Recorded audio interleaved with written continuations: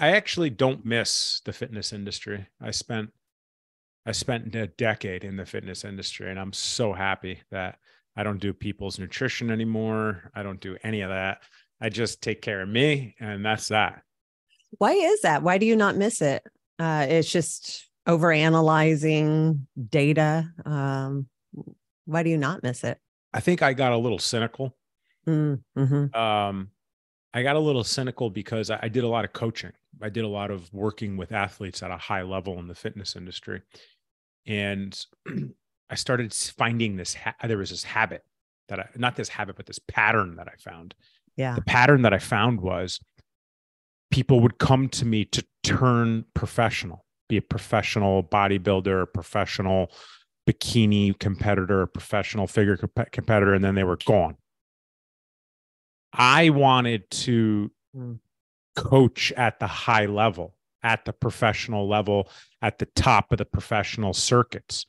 Okay. But for some reason, it was weird. Like there was just this no loyalty. Maybe there was this thing in the industry where it's like, well, if you want your pro card, work with Chris. You know, but then once you get it, you're good. Gone. Find someone else, or like, I can do it on my own. Yeah. And what am I going to do? Sign them into contracts? You know, like yes. You're an athlete. Like it's lifelong contract. Yeah. You have to give me 5 years and your money. Yeah, exactly. And blood. Nah, but like, and then like having gyms, you know, having a gym, I found that I was in some of the worst shape of my life as a gym owner. Because it was always about everybody else. And I'm a really selfless dude. And I'll put everybody else as a priority when it comes to these sorts of things. However, I have to keep myself in shape. So it was like to perform at a high level, I need to be in shape. So, and I know that about myself. I know that if I stay between 200 and 210 pounds, ideally 206, 207 pounds, which is basically where I sit at right now, I perform at a very high level, very, very high level. I sleep well. I perform well. I'm lean. My abs are out. My quads are out. My obliques are out. Everything's out. I feel good. I look good. My clothes look good. I perform at a high level. When I lose that because of, you know, life, so on and so forth, changing priorities, I don't perform at an optimal level. And if I don't perform at an optimal level, I can't provide for my people as well as I can. So I think I just got cynical. Yeah, totally makes sense. Yeah.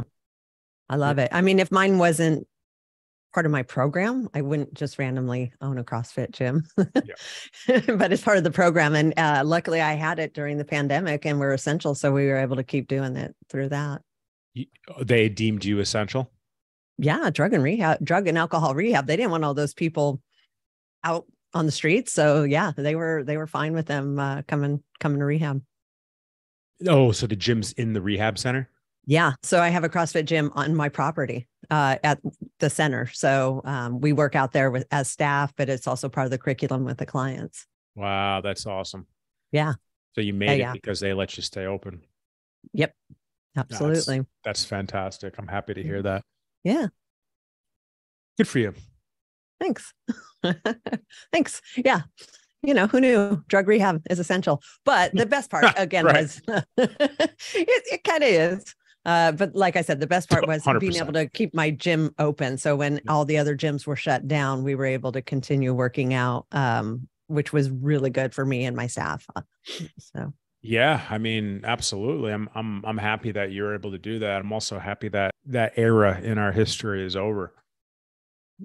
Same in every possible way. Yes. Yeah. Actually, you know, when I was doing due diligence with you, I found that you actually love California. Can you expand on that? Like, you love California? Like, tell me what you love about California. I love the weather. So from where I am in this little podcast studio, about half a mile from here is a national forest. So I can go hiking in the redwood forest with my dogs. Beautiful. And then about a mile from here, well, up until about 4 months ago when we got destroyed, there's a beach. So I could go take off. I told you how I do grounding. I take off my shoes, go walk in the sand with my dogs through the waves. So I have the forest and the beach right in my backyard. That's what I love about it. Okay. Yeah, I could see that. And the I don't, weather and the yeah, weather. yeah. I can imagine. It's like constantly what, 60, 70 there? It got cold last week. It was in the 30s. We talked about this. It was freezing. But um, to be a business owner in the state, it is very challenging. It is very difficult. We are highly regulated, highly taxed. It is difficult to survive, no doubt about it. But my centers, my rehabs are in beautiful locations. So, who wouldn't want to leave Connecticut in the middle of winter and come to rehab in California? I would agree. I can imagine that it's probably a nice change of pace, especially from Connecticut. Yeah. Um, I don't know enough about California to really um, pass judgment. I've been to LA, I've been to San Francisco, I've been to Northern California, where I've seen a lot of redwoods, and I didn't realize it's like cowboys up there. Like I went to my Cowboys. I went to my buddies. This is a really weird story. I was in the military, so this was early 2000s, mid 2000s, somewhere around there. And my buddy was like, "Hey, come home with me. I live in California." And I'm like, "Oh, awesome." So when you think of California, you think of California from like the movies. Like I had never been before. And we start driving through these like canyons for like hours. And we're in like Northern California and I don't know where. And, the redwoods and everything and so on and so forth. But we get to the guy's house and we're like in the middle of nowhere. And I'm like, I don't understand. Like, where are we? He's like, well, we're in NorCal, Northern California. And I'm like, all right, dude, I think Sasquatch is going to come out. Like, we're buried in the woods here. And he asked me, he's like, do you want to go out to a bar? I was like, yeah, get me out of here. Like, put me somewhere where people are. And everybody had full cowboy hats and some people had boot spurs on in the bar. And I was young. I was wearing like Abercrombie and Fitch, like shirts. I was like 20, you know what I mean? Yeah. But I really didn't fit in and I had no clue I was going to see that type of individual in California. I had completely judged a book by its cover. It is very diverse. I mean, you're right. There's a lot of agricultural here, which is kind of breeds like a lot of cowboyish type individuals. But yeah, we're pretty diverse. I mean, from the ocean to the forest to just flat land, California is a very large state. It's pretty much your entire East Coast is California. Yeah. Right. I had no concept of that, but now I do. And that's a good way of putting it. So, have you been in California your whole life? No, I'm actually born and raised in Reno, Nevada, which is right over the border. So I grew up a Nevadan, hating Californians because they came in and drove crazy. So I just ended up driving like them. But from Nevada. Moved here when I was 20-ish and kind of been here ever since. Is that time frame about when you opened your rehab centers? No, I moved here because my best friend lived here and I was leaving my situation in Reno and came here and we had fun and then left here. And then ultimately I came back here to go to rehab because I got myself in a lot of trouble. So I ended up going to the rehab she went to and been there ever since. So went in as a client and worked my way up and got through all of my legal situations and ended up ultimately taking it over. And that's what I've been doing. That sounds like quite a story. Yeah. From the research I did, it looked like around 11 years old. Started drinking and using. Yeah. Yeah. I was a latchkey kid. So my mom would work 2 jobs and I had a lot of independence. And with that, I got in a lot of trouble early. I thought I was just having fun, but yeah, it was young. Like when I had an 11-year-old, I was like, holy crap, that is so young. I can't believe I was doing what I was doing at that age. Are you open to discussing what you were using? Of course. I am an open book. You can ask me anything you want. So I started out, I think we were drinking and smoking weed. That was the initial stuff, cigarettes. And then I progressed into harder drugs, methamphetamines, crack, LSD, that sort of stuff. That's pretty much where I stayed until I went to rehab and got actually over all that stuff about 21. I guess the right way of asking it is, what were your thoughts about life and using at that time? Like, what goes through someone's head to like do meth, crack, and LSD like in their late teens, basically? Like, do you remember? For me, it was always just about having fun. I'm a very social person, and yeah, growing up in the 80s, like that was considered fun. It was drink, party, do crazy shit. And that was just normal. So, wasn't thinking with, I need to check out of my life or anything like that. For me, it was always just about having fun and how could I have more fun and being around people who were having fun. Yeah, I mean, I guess it wasn't much different growing up in the 90s, right? Like, I don't think you know, from my perspective, the hard stuff didn't come around until, I don't know, 20s probably, Mm-hmm. the shoreline of Connecticut, the hard stuff for us was Coke and Coke and ecstasy. And I mean, I had never heard of meth or LSD until years later, right? I probably heard of crack, but I understand that. I understand that completely. Now, is that why, when I say that, I mean those experiences going to rehab, is that why you have found yourself in the position that you're in, where you have centers and it's nearly 30 years, if I'm not mistaken, of ownership when it comes to these sorts of centers?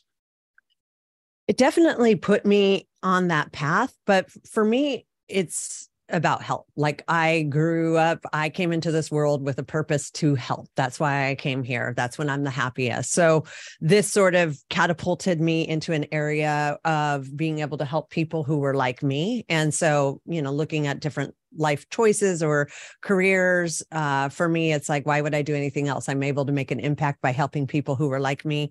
That is my happy place. So definitely, it put me here, but ultimately my underlying purpose is to help. And this is a perfect way to do it. So you don't think that the familiarity of you like going through this, understanding it, is the fuel to that help?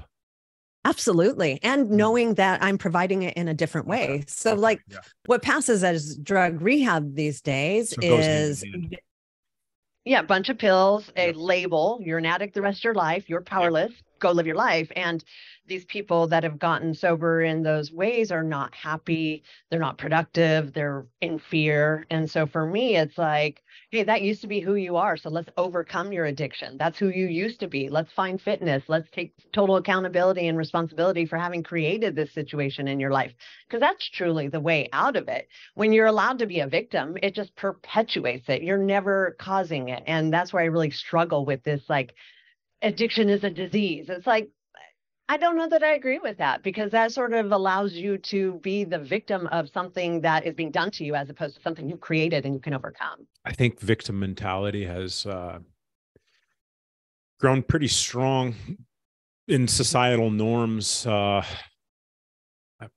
maybe the past 30 years. I was Yeah. just having this conversation earlier. I mean, I'm not going to digress into what we were talking about, but I think there's more and more opportunity for humans to be victim and it be okay and accepted. Yeah. And I think you're talking about a very dangerous victim mentality that costs people their lives quite often. I would imagine. I would agree. I don't think addiction is a disease. I would say it's a choice fundamentally, which I think the disease would be in the decision making. You know, not that I agree with the decisions, but if we're gonna say disease, it's terrible decision making. Um, Yeah. and I was never an addict. At least I don't think so. Like I barely drink. I mean, it's pretty rare I drink. I don't use drugs. I find that I perform at a very high level without alcohol and drugs, and I'm clear and I enjoy life Mm. without. You know, When I was younger, I probably smoked weed every day in high school. I mean, call that the closest thing to an addiction, but I think addiction is it's choice rather than a disease. And it sounds like you agree with that. I do. I mean, I definitely think there becomes a point where your choice lessens and it becomes survival, in addiction, physically, mentally, spiritually. You need it in order to do life. And so I think that's where it crosses over from, experimenting or having fun or using once in a while to now where you're dependent on it for your survival. At least you think so mentally. And a lot of times physically, your body says that as well. So there's definitely a condition there that needs to be handled, but I don't agree that it's a disease, or labeling it as a disease actually enables people to get better or feel like they can overcome it. I feel like, like the way it's presented through most modalities is you're going to suffer from this for the rest of your life, whether you're using or not, you are this person. And that's pretty shitty. That's like saying, all the stupid decisions that I made as a teenager I'm going to live with the rest of my life and be defined by that, regardless of, how much progress I made or how much success I have. That's what the Department of the VA told me about PTSD. Yeah. Forever. You're just screwed. Like, you might as well call me cancer. Like, what the hell? What? Yeah. I was like, guys, I'm not a doctor. However, that sounds like bullshit. Right. Right. Now, and it was because I healed myself, but that's not the point. When your team and you work with these addicts and bring them through your centers, what's the likelihood that, I don't want to say graduating percentage, I want to say whatever is the right way of saying it, but what's the likelihood that they can actually get out of their own way and move through your program and not be addicted to drugs? Our success rate, we've started tracking. Yeah. We started tracking our success as soon as we created Elevate. So that's been about 8 years. And so we track them through the program and then after they leave and up to like a year or two after they graduate. And so we run like about a 60 to 70% success. Whereas traditional rehab, I think is like 2%, so we have a very high success rate. Yeah. But I think, again, it's because we address the whole individual, body, mind, spirit, the whole thing. And we give them tools like mindfulness that they can take into the world and utilize at any point in time when they're going to feel triggered or do something bad. They can find their breath. We give them physical exercise where they get those hits of like that they used to get from drugs. They learn how to get that from exercise.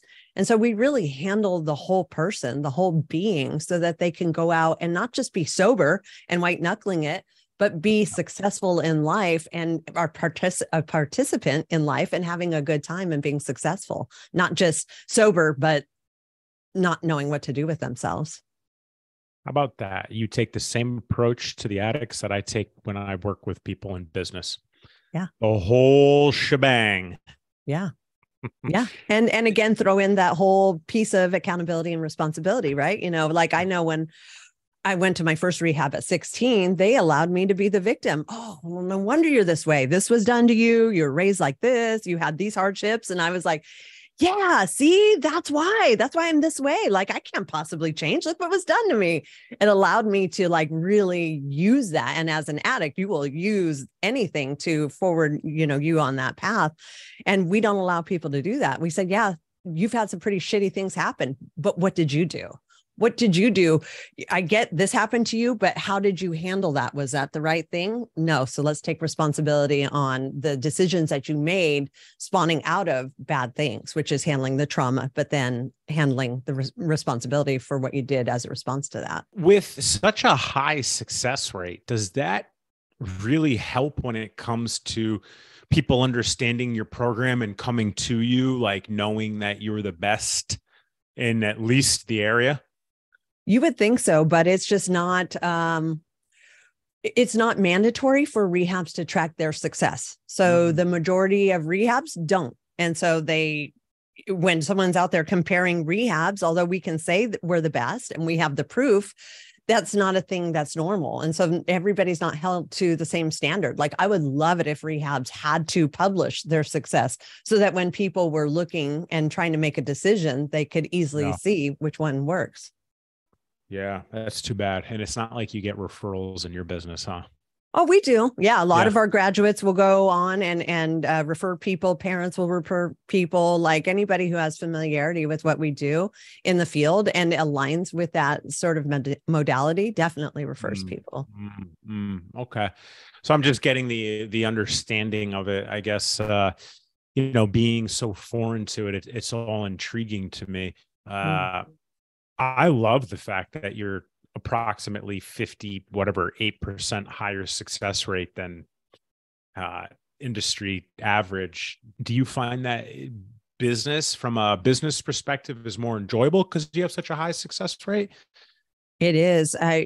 My staff, and so I used to think this was like a blemish on us. Well, because I was told it was. The majority of my staff have all been through the program. They've all overcame their own addictions. And Oh, so wow. we're kind of in there leading from the front. Yeah. Wow. And so the clients respond very well to that because they're like, Right. okay, so you didn't just get your degree in a school and Right. you're telling me what to do because you learned Right. it in a book. Like they can't pull the shit on us Right. that they would be able to at other places because we've been there. And if we could Right. do it, you could do it. And so our response from our clients is bar none. They love the fact that we actually all really do understand and we've all been there and we can actually hold them more accountable because we're not allowing them to be the victim of whatever because we know they can do it. Yeah, so it would be similar to me teaching how to overcome PTSD. Like I've done it 100%. and the veterans can see it and be like, "Oh, Yeah. he's actually done it."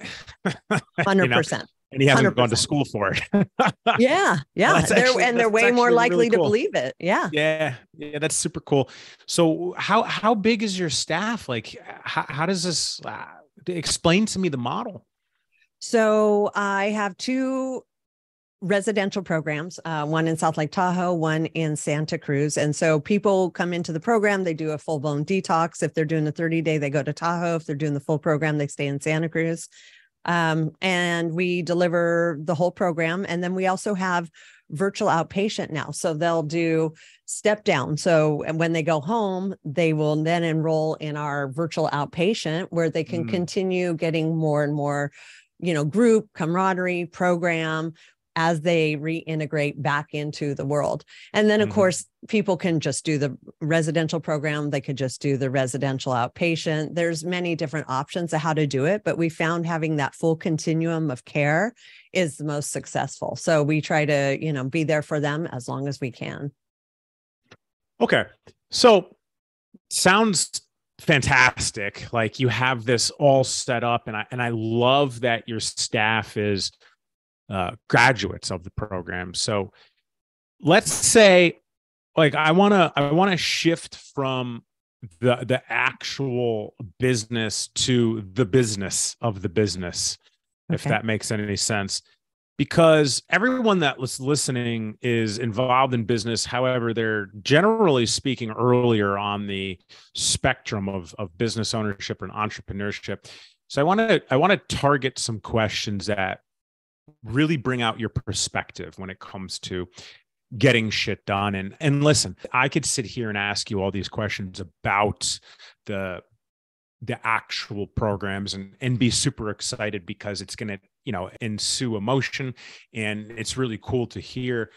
But I just want to take the shift just so we can provide the value, we can provide the impact, we can provide the perspective and influence that everyone listening wants to hear, right? So you are someone who's been in business for 3 decades, and you've probably gone through your trials and tribulations and very well might be still going through them. Being in business twice as long as if you look back at the beginning, let's say the first 5 years, what was that like? Like, what did business, what did the program look like?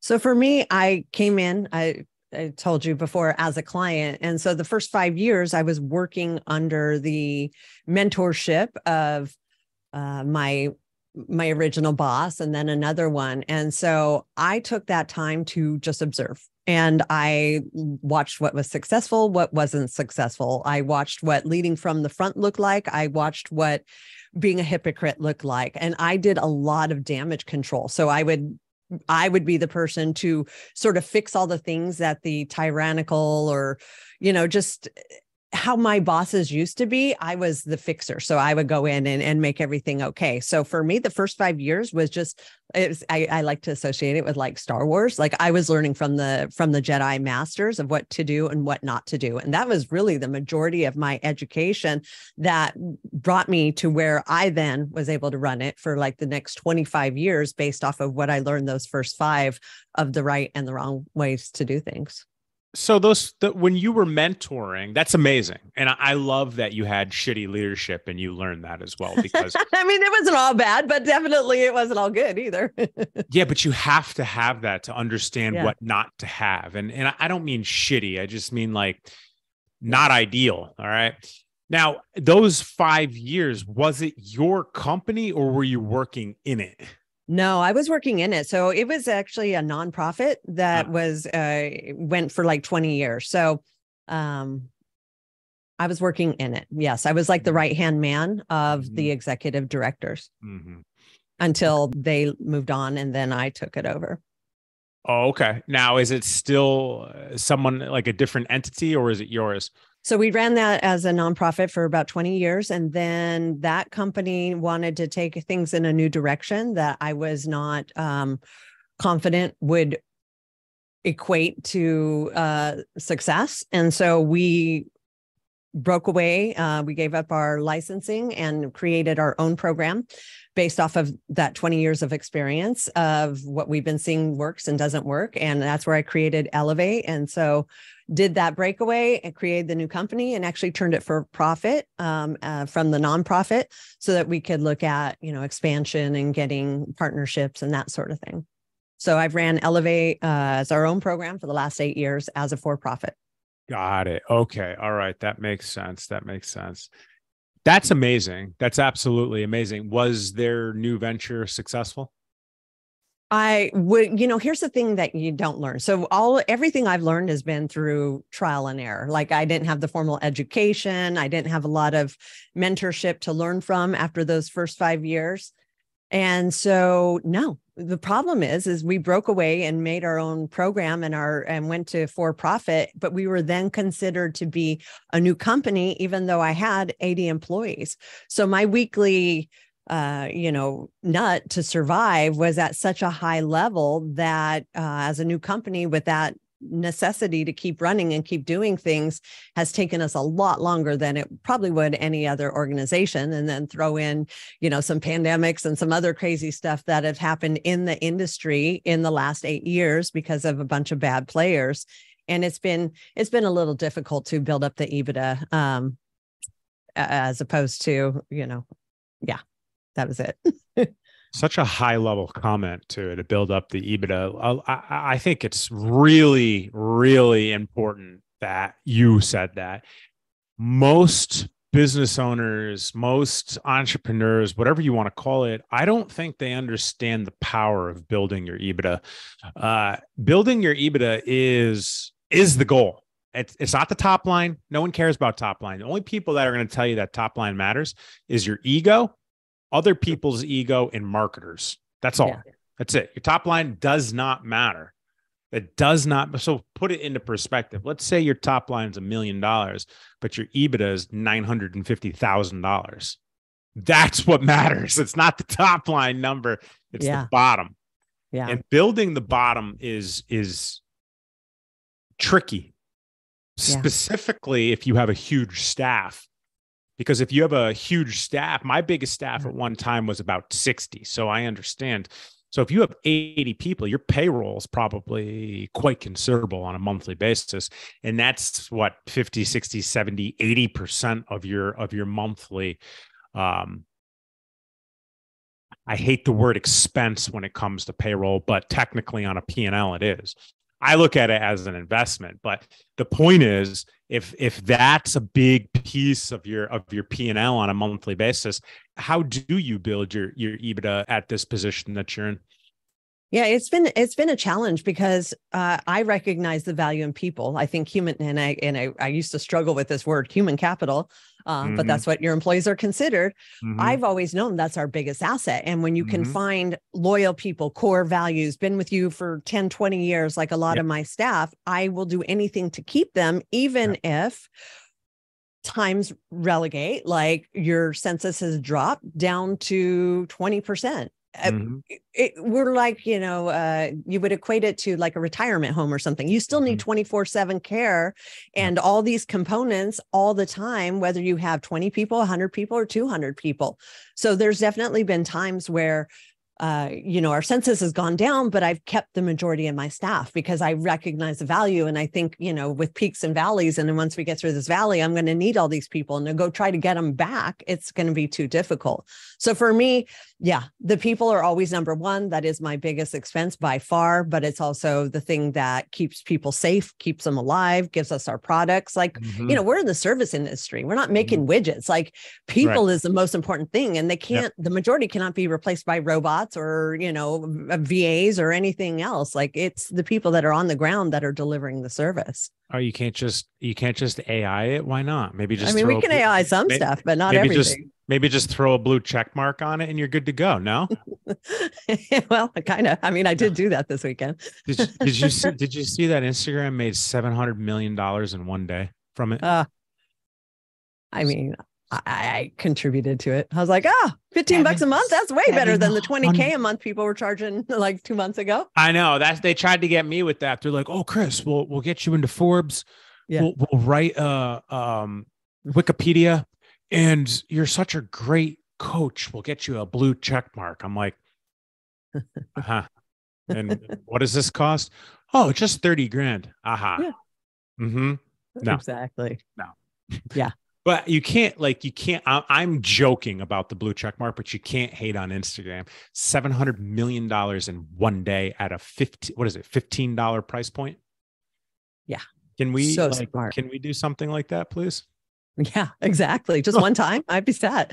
I'd have my EBITDA, I'd have the staff paid for it, have all that money for marketing. It'd be amazing. And this is a complete digress, but a company like Facebook, which owns Instagram, they've capitalized on having a free marketplace. Yeah. Right? I mean, they fundamentally, they're data collectors is what they are, but they've said they were going to stay free for the user, and they are still free. Mm-hmm. So when they come out with things like this, it's a huge hit. I mean, almost $1 billion in a day type hit. Like, talk about needing to build EBITDA. So going back to what you said. So at the height of my career, where my payroll was $30,000 to $35,000 a month. I used to look at that $300,000 to $400,000 a year annually on my returns and be like, man, that is a lot of money. Mm-hmm. And my perspective at that time was just trying to understand that the humans are an investment. We're talking 2016, 2017, right? So I was still learning. I was in my early 30s. And, I thought cutting back on payroll, what was going to help me build my bottom line. I didn't understand my bottom line well enough to make those types of decisions, but that was my decision making. So you're saying it's the exact opposite, to invest into your humans and your team to build your bottom line or EBITDA, which is what we're talking about. Yeah, absolutely. But I have to admit, I've also hit times where our census has dropped, and I've had to talk to my entire executive team and say, hey, it's rough right now. We got to take a 25% pay cut for, I'm not sure how long, until we pull out of this. And they've done it with me several times. And they sacrificed. Yeah. Wow. Yeah. I mean, and that's the purpose. That's the core values. That's having a team that understands the bigger picture. And, we've pulled out of it. So yeah, I mean, for me, the team is everything. Mm-hmm. It's my family. Team is everything. Yeah. Yeah. Do you manage by core values? Absolutely. We hire, fire, 3 strikes. We do the whole traction thing. And we have, our signs posted everywhere. Core values are huge for us, and we have to lead by the front, of course. Do you discuss core values regularly? Yeah. Every Friday night we have our staff meeting. Half of it's live for the people on the ground, half of it's virtual. It's not half and half. It's all one meeting, but we're integrated hybrid wise. And one part of the meeting we talk about is core value shout outs. So we will ask everybody, have you witnessed anybody on staff displaying one or more of the core values this week? And everybody sort of goes around, not everybody, but a lot of people will chime in. Yes, I want to acknowledge, detox, hardworking and fun. We had 13 clients this week, and I know it wasn't easy, but the clients didn't know that. And they came down saying what a positive experience it is. So, core value shout out to the detox staff. So stuff like that, where we're constantly acknowledging one another for displaying core values. That's amazing. I mean, that's absolutely amazing. 8 years ago, when you took it over yourself, did you do that with your company? Yeah. So our prior modality had as a similar thing. It was like a core value. So yeah, we translated that because very soon on of becoming the for-profit and starting the new company, we did traction, which had you list out your core values. So it's pretty much been the entire time we've had this, we've had core values. Yeah. And for anyone that doesn't know, Traction is actually an excellent book when it comes to many things, to include how to run a business with a very structured manner. I have one copy here. So a lot of books, I have multiple copies, I send them out, but excellent book recommendation. Would you agree?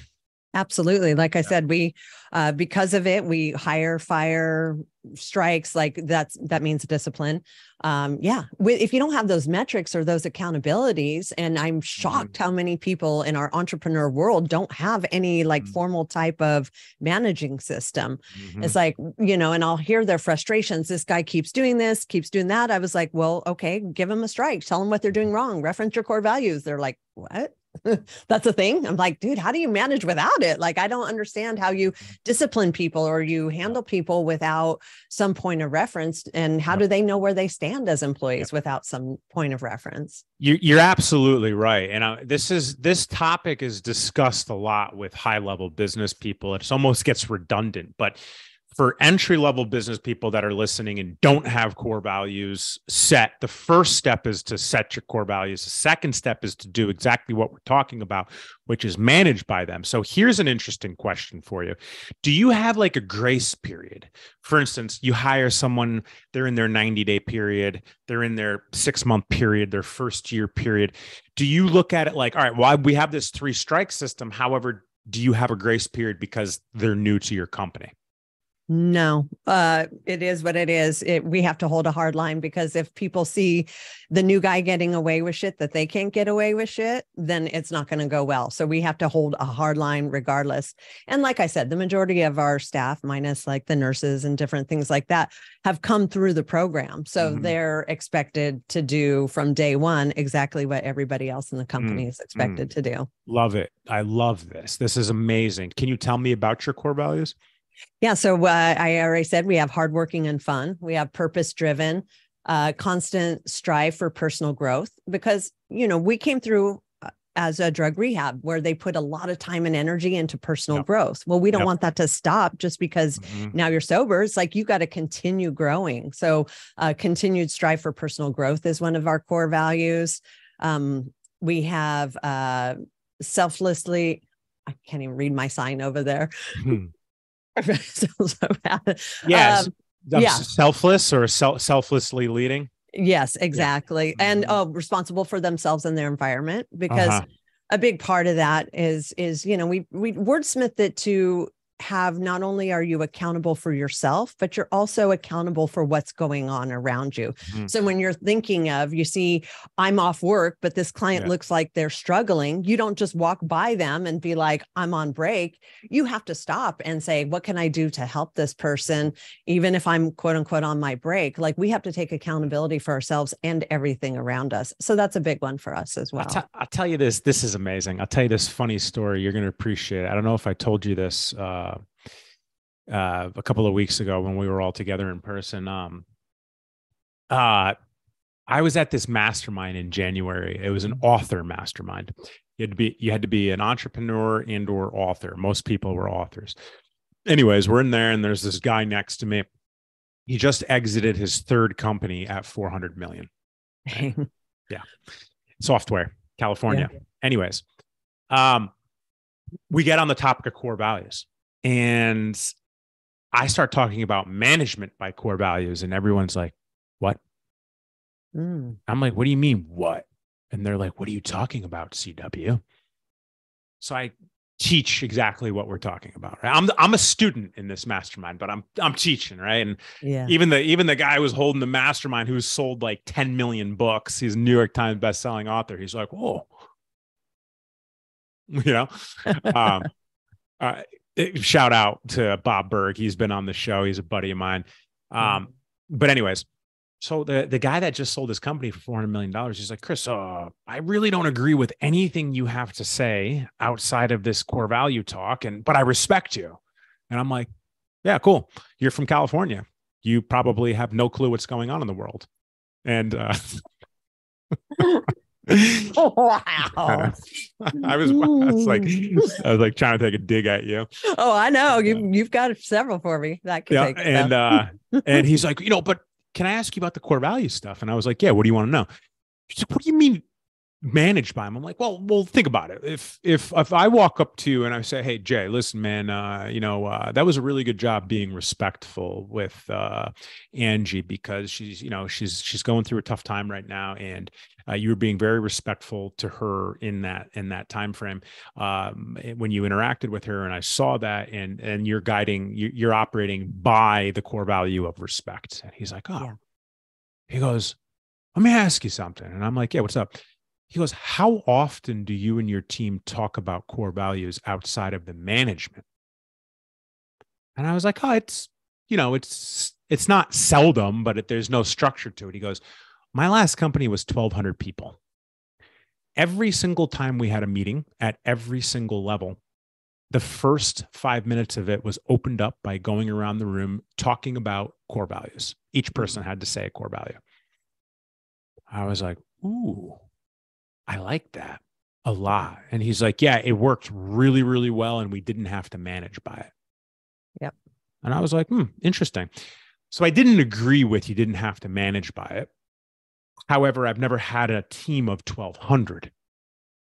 Maybe there was other ways that they managed people, right? You don't have to only manage people by core values, but I implemented that.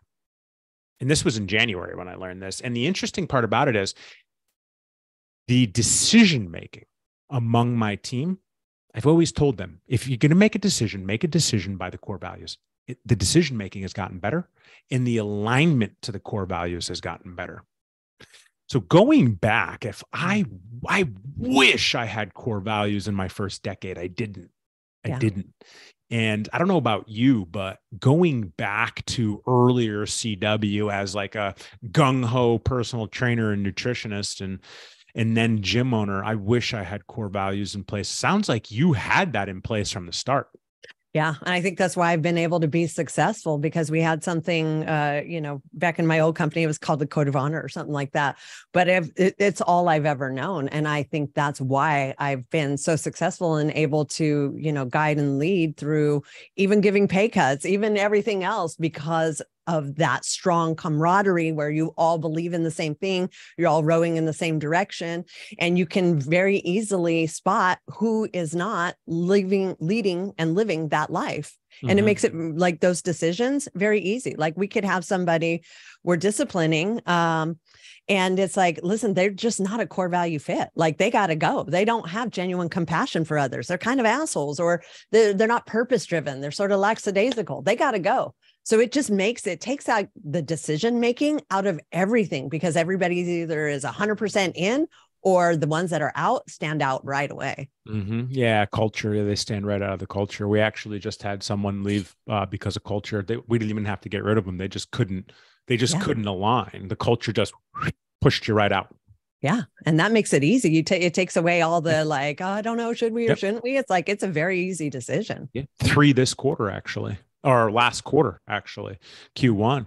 And it's not like a burnt bridge thing. It's just, hey, listen, we don't align. It's okay. Don't worry about it. Like, you'll Yep. probably be awesome somewhere else. Just you got to be this way with us. It's just the way it comes down to, because this is how we operate. Yeah, And absolutely. that's actually a powerful statement, right? When your culture pushes people out, it's a powerful thing. It means that everybody else believes in it. Yeah, for sure. And we love that. And I can't tell you, I've even hired recently like business development people who they love coming to our staff meetings just to see the culture, just to see everybody believing in and buying it and thinking the same way and sort of pumping each other up in a positive way.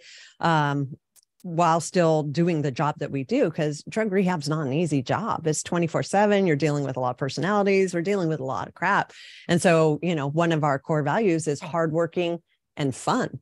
Because what we don't want is the clients to think that, coming to rehab is a miserable experience. We want our staff to lead from the front in a positive manner, as opposed to a clinical and depressing manner, which is what all these people just came from. It's not what they need in their environment. Impressive. I think we should revisit this, at some point, whether it's later this year or next year. I don't know if you know this, but I'm coming out to keynote in California. I just found out. Wait, you're actually going to come to California? They want me to be a keynote at the National Hispanic Real Estate Agent Conference. And I was like, you sure you want me? Like, I'm white. Yeah, you're as white as they get. Like, what? Like, as white as it gets. And they're like, no, we're all fans of you. You're awesome. We follow you. We've read your book. We listen to your podcast. Will you keynote for us? And I'm like, wow. Sure. Impressive. But here's the cool thing about it, right? Paola, my executive director, or my creative director. Mm-hmm. I told her, I said, listen, there's going to be like 500 people. You need to really help me on my Spanish. I want to open up the speech with Spanish, and I want to close it with Spanish. And wow. I've never done that on stage, spoken a different language. Yeah. And actually, in a couple of weeks, me, her, and my president, we're all going to a speaker's school. I've been through speaker school, but I'm bringing them to speaker school. So we're taking it real serious. So September 7th, I'm going to be in San Francisco for that speech. And when I come out there, maybe I could show you how to do some pull-ups, and we could talk about. Good luck with that. Oh, yeah. Well, listen, you got to show up to the workout to actually learn. I was on West Coast time, damn it. It was like 3 a.m. after traveling. Like, you got to give me a little latitude. At least I carried Tom. Like, what more do you want from me? That was like all I needed to do. Touche.